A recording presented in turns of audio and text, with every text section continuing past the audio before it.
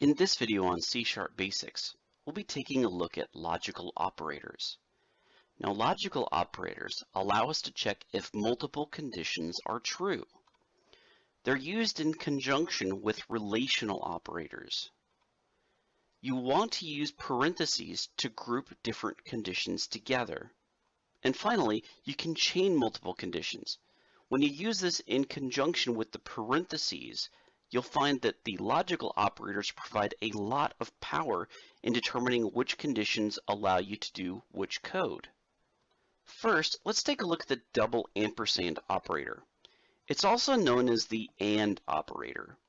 Now, the AND operator returns true if both the first and second condition are true. So, for example, if 5 equals 5 and 6 does not equal 7, then return true. If 5 equals 5 and 6 equals 7, that would return false, because 6 does not equal 7. Since both the first and second condition need to be true in order to return true, this second use case would return false since 6 does not equal 7. Next, there's the double pipe operator. Now, the double pipe operator is also known as the OR operator. Now, the OR operator returns true if either the first or second condition is true. So in this case, 5 equals 5 or 6 equals 7 would return true, since 5 does equal 5. And if either one of these conditions is true, then the OR operator would return true. Then 5 equals 6 or 6 does not equal 7 returns true.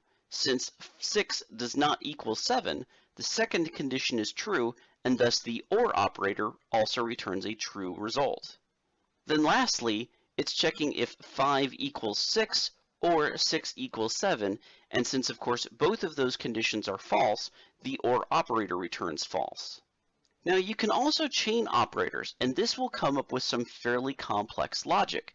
Let's take a look at some examples of chaining operators. Let's say we have int x equals 5.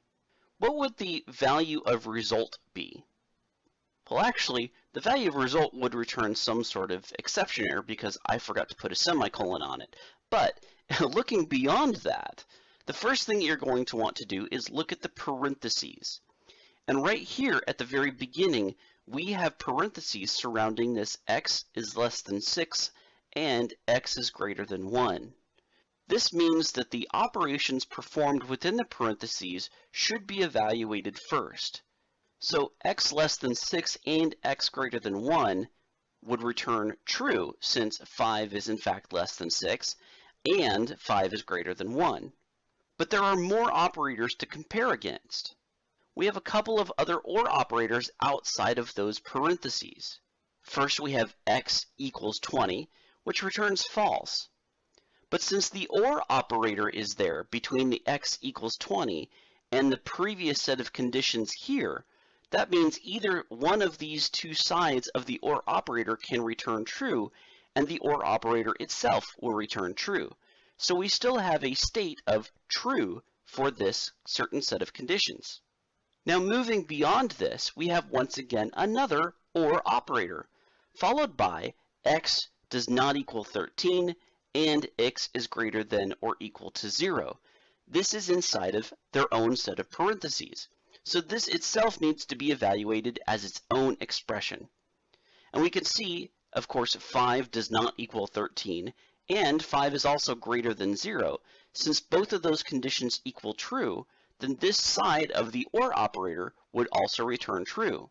With the OR operators, since any one of these conditions can be true, will return a true result for result, then that is in fact going to come up as a true answer. For this next one, result 2, I want you to take a few seconds to think about this one yourself and come up with your own answer.